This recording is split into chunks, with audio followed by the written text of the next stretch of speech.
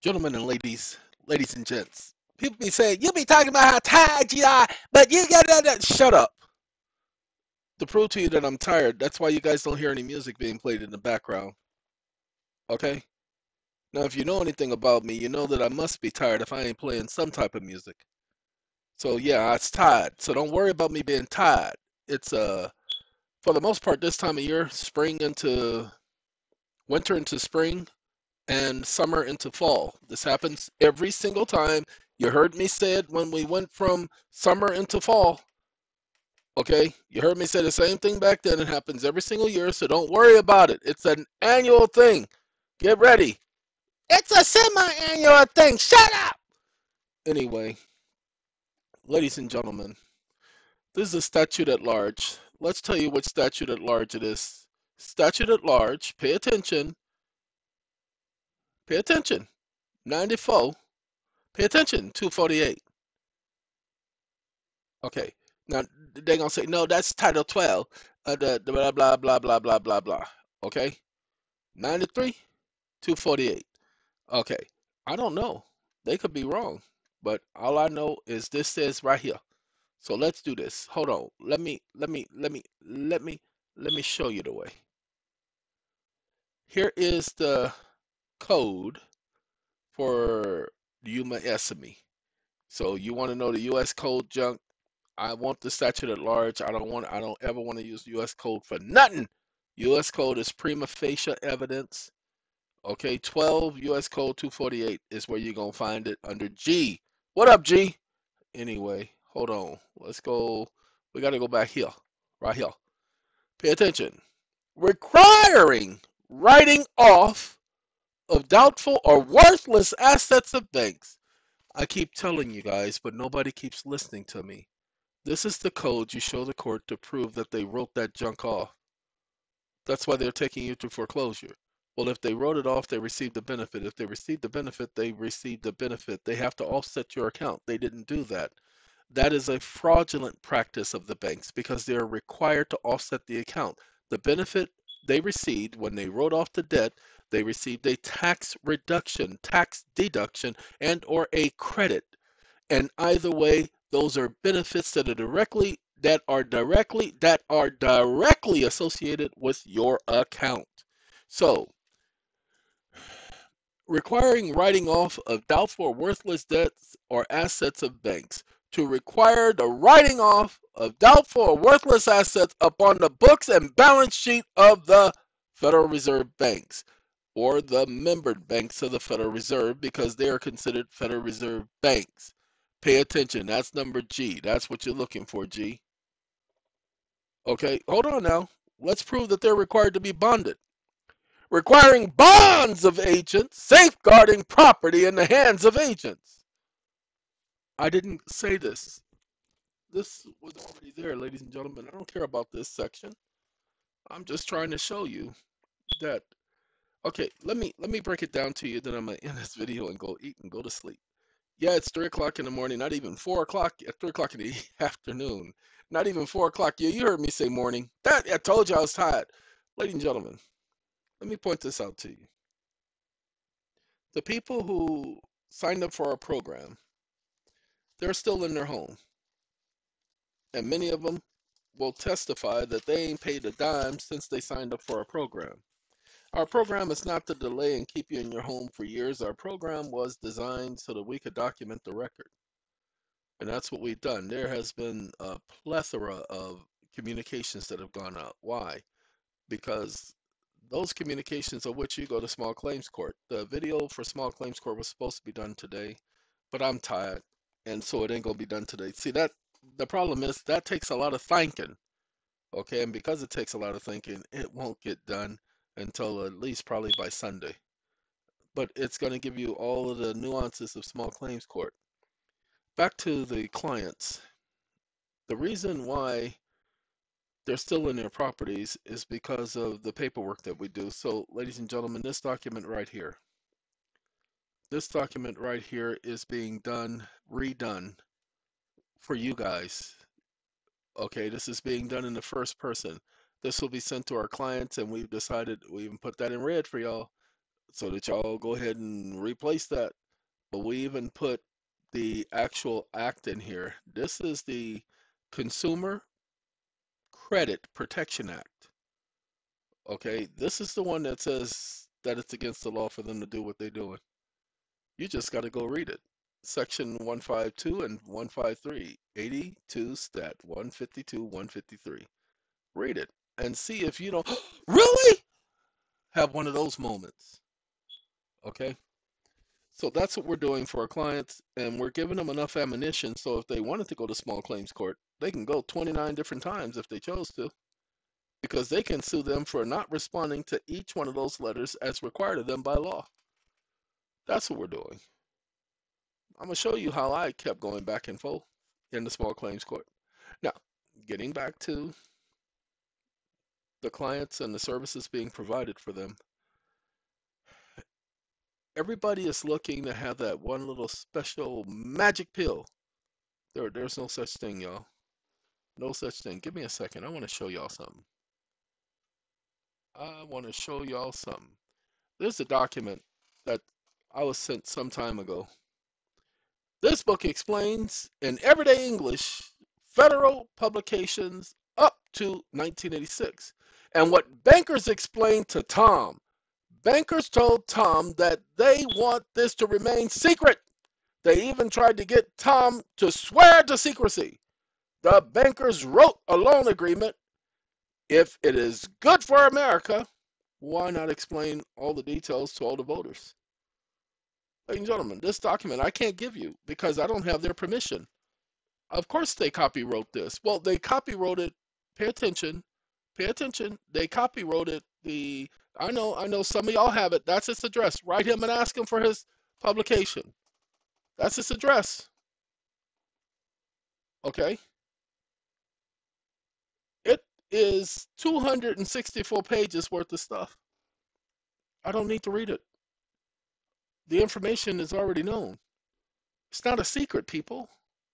The banks think it's a secret, but you can't, as I was telling people the other day, you can't have secrets. There are no such thing as secrets on this planet. As long as one other person knows, then you might as well consider everybody knows. Okay? Nothing hidden will be uncovered. There are no secrets. So this is not a secret, but pay attention. Distributed locally by, okay? About the author. Diverse background. He graduated from Northern Illinois University with a bachelor's degree in science, with double majors in accounting and finance. Okay? This was his life. I don't know the document, ladies and gentlemen. I haven't read it. But I was going through some old files because I have a ton of documents on this computer. This computer alone has over, what is it, 30 terabytes worth of information attached to it? Wait, y'all don't believe me? Hold on. Let me show y'all something.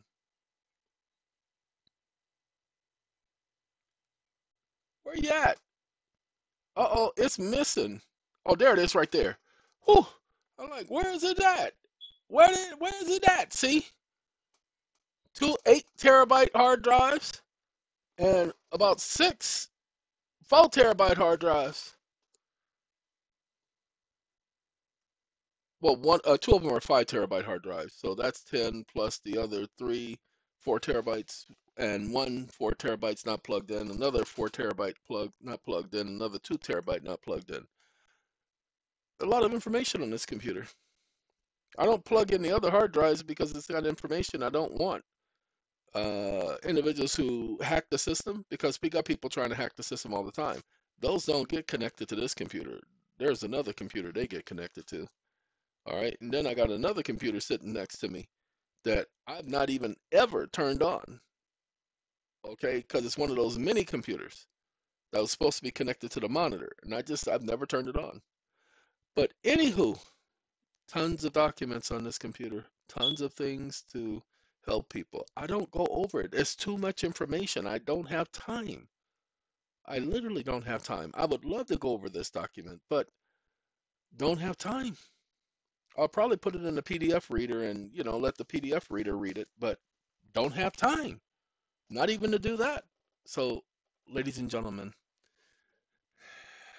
This document we're going to give to the public, but we'll give it to our people first. I am doing it now, so y'all just going to have to wait. I got to get back to the section I was just working on so that I can finish.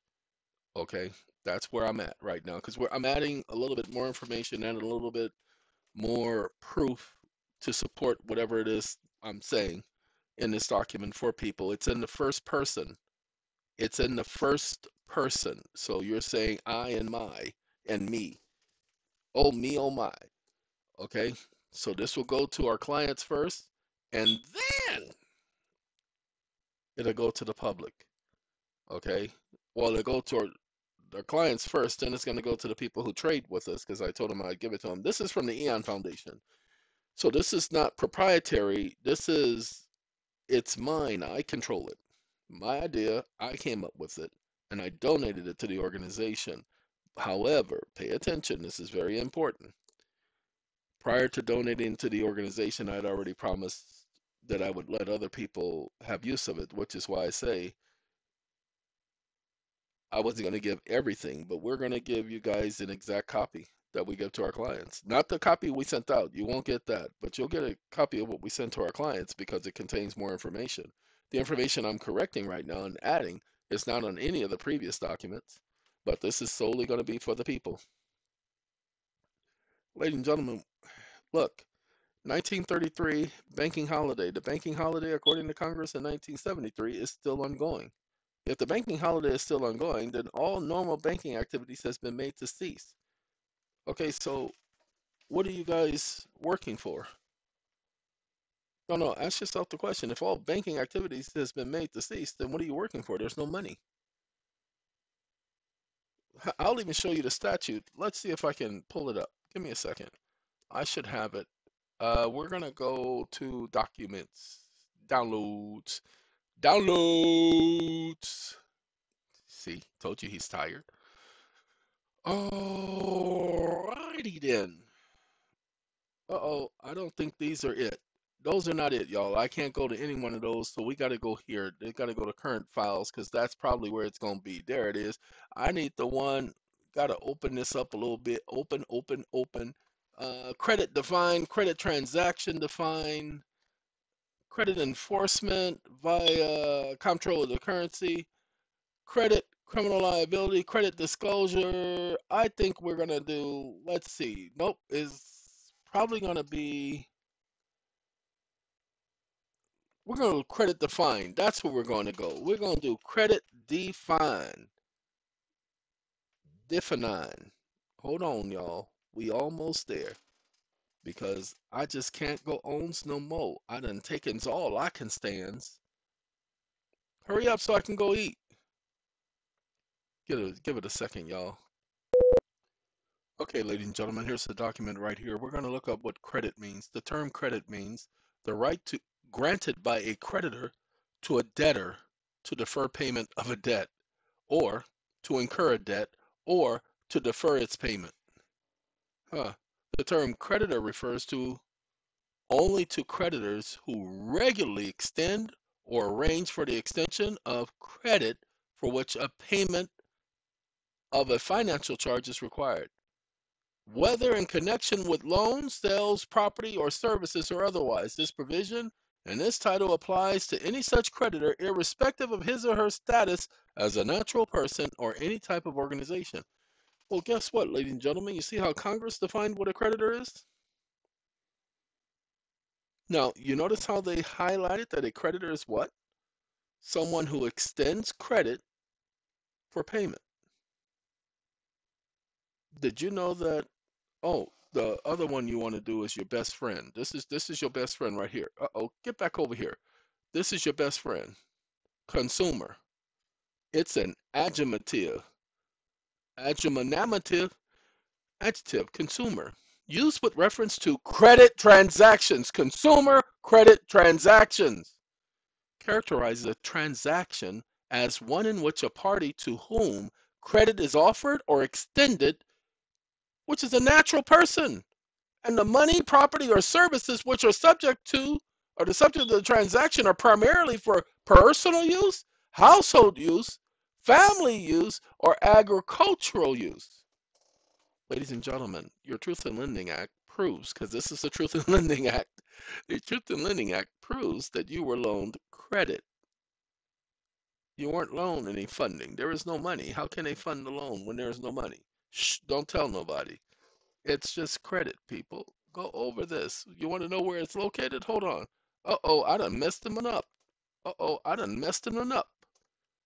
Uh-oh, I done messed it up again. Okay, let's go to the top. It's 82 stat 147. 82 stat 147. It says it right here, 82 stat 147. All right. Now, how do you get to 82 stat 147? Let me show you the way. Jackson's. Can it be I stayed away too long? Did I leave your mind when I was gone? You're going to go to US code, see, music, .house.gov /stat viewer, stat, STAT, viewer, VIEWER.HTM.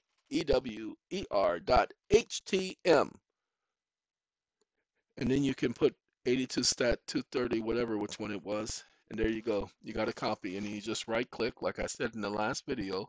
You go save image as, and you just save it. And then you open it. When you click on and open it, you're going to right click and you're going to click open as a PDF if you have a PDF software on your computer. All right, ladies and gentlemen, there you go. Hope this information is beneficial for some of you.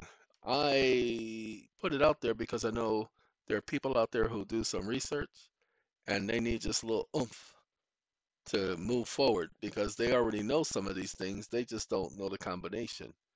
Okay, my job is to be the locksmith. All right, take care, y'all. We gonna talk later. I don't know why that disappeared. Let's bring it back. I'm out of here.